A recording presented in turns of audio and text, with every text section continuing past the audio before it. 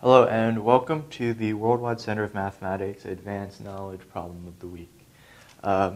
This week involves some modular arithmetic, so if you're not familiar with that, I suggest you search it on Google and find out some information. But basically, we know that x is between 1 and 138,000, and x is congruent to 1 mod 3, which just means that when you divide x by 3, you have a remainder of 1. And when you divide x by 11, you have a remainder of 8.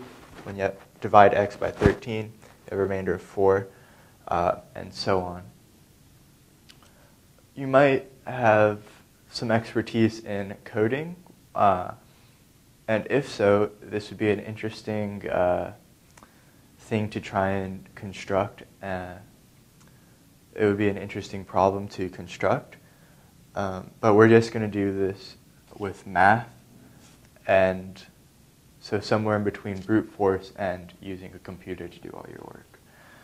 So let's set up what we think x is going to be equal to. So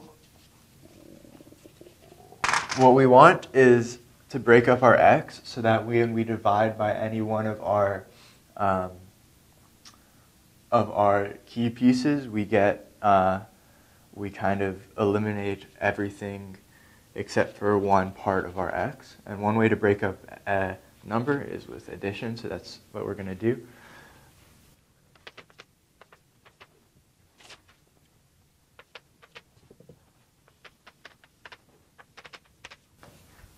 So I've broken up x into 5 pieces that we will, when we hit x with mod something, we'll wipe out all those other pieces.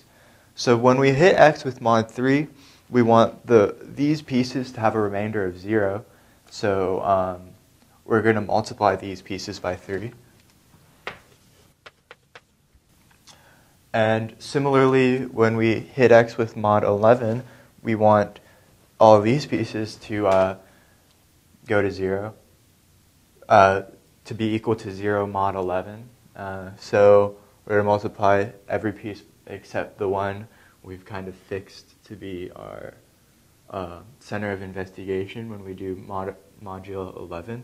We're not going to multiply that by 11. And we're just going to do the same thing for 13, 17, and 19.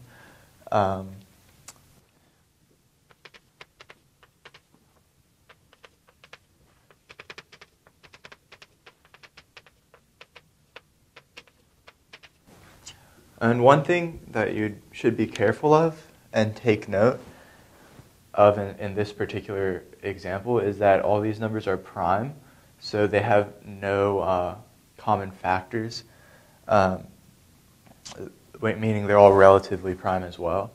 So, for example, if these two are not relatively prime, we could not go about finding our x in this method because it would just wouldn't work out as nicely, because we would have two non-vanishing terms when we did modulo whatever. So I'm just going to simplify this, and I've done this all in my paper, so I don't have to use a calculator.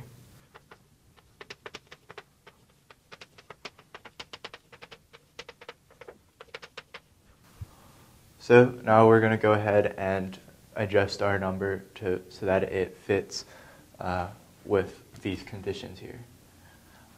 So first we're going to hit it with mod 3.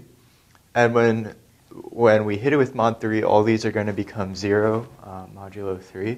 So we're going to look at this, which when we divide by 3 gives us something that's like 0.333, which means the remainder is 1.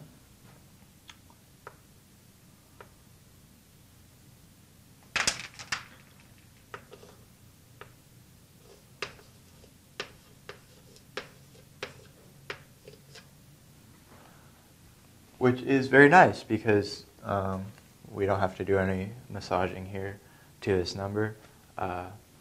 But if you notice, the only possible remainders would be 1 and 2, so we kind of had a coin flip there.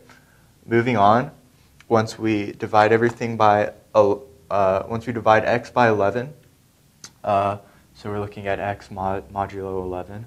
So these terms are going to become 0 mod 11. And we're going to just look at what this one equals to, which when we divide it by 11 will give us a remainder of 2.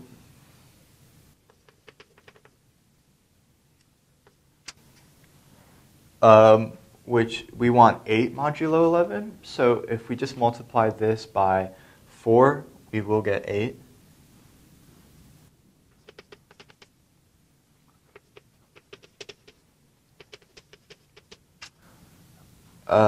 Multiplying this number by 4 will give us 50,388. And you can check at home that that is indeed equal to 8 mod 11. Moving on, we have this. We divide everything by 13. I hope you get this process by now. So all these are going to become 0 modulo 13. And once we do that, we're going to have a remainder of 12 modulo 13.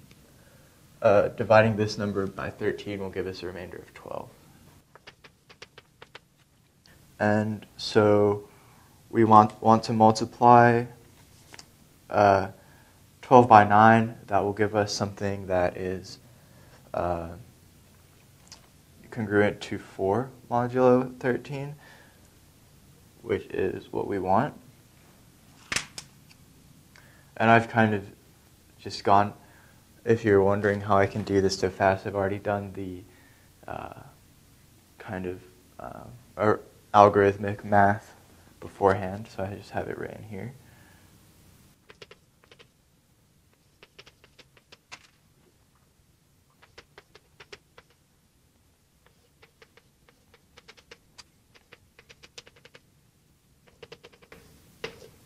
So dividing this number by 17, we get 8 remainder of 8. So 8 times 14 is going to give us something that has a remainder of 10. But we're looking at this number, so that's going to be 114,114. And we're going to do this process one more time for our last part of x.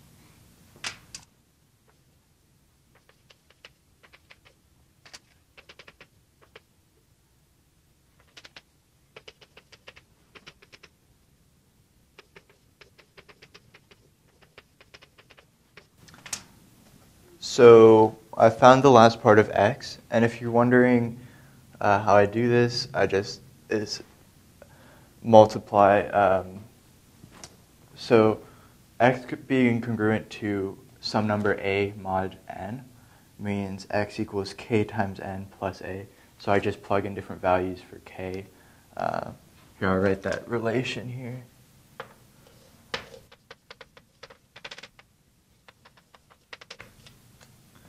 So first you do 1, 2, 3, and check out when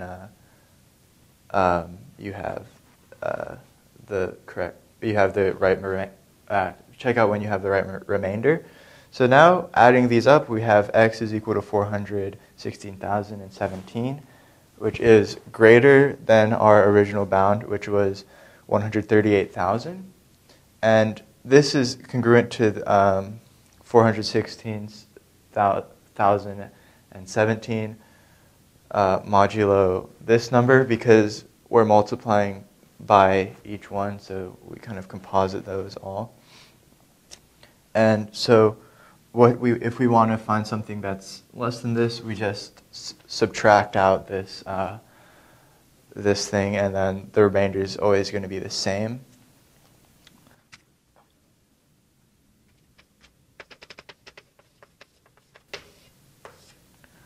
So coming down until you get something that's within our bound is x is equal to 316. X actually is congruent to 316 modulo that, but since we're just looking for that one number that fits all of our criterion, x is equal to 316. And that was a slightly tedious advanced knowledge problem of the week, but I hope you took something away from it. Anyways, thank you for watching. If you want a playlist of all of our problems of the week, you can check the links here. You can also find links to subscribe to our YouTube channel and check out our website, which has a bunch of cool math resources that I definitely recommend. And mobile, you can find links to all that in a card up in the corner. Thank you for watching and have a good day.